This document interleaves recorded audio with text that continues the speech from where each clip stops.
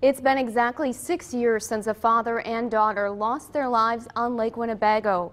While 9-year-old Savannah Kleinhans and her father Dan were out on the eastern part of the lake, their truck fell through the ice. Fox 11's Gabrielle Mays explains how that event made a significant change in Calumet County. Well, this is our dry suit that we wear. As Connie Lowy pulls dive equipment out of the trunk of her car, she can remember a time when Calumet County didn't have this equipment or a dive team. I was one of the first responders along with Tim. Him and I helped do CPR when we got Tiffany out of the water 6 years ago. Lowy is talking about Tiffany Dombrowski.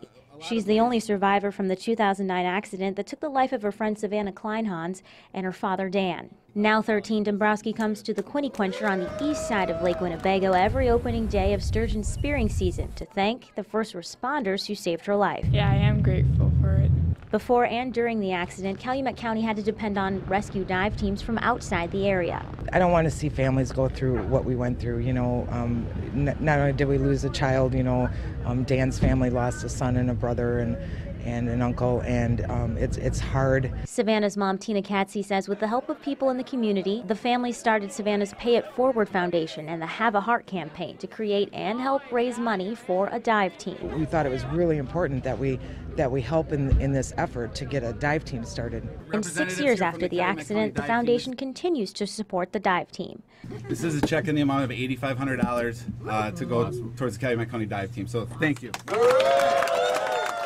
Over the past few years, the foundation has raised more than $75,000 for various causes. Katsy says dive equipment is expensive and the rescue team isn't funded on a state or local level. It's approximately $7,000 just for one diver to be equipped and trained. The dive team is made up of around 25 members, and they say the ultimate goal is to always be prepared and get out on the lake quickly if someone needs help. In Quinny, Gabrielle Mays, Fox 11 News. If you would like to learn more about the dive team or donate to Savannah's Pay It Forward Foundation, there is a link on our website, fox11online.com.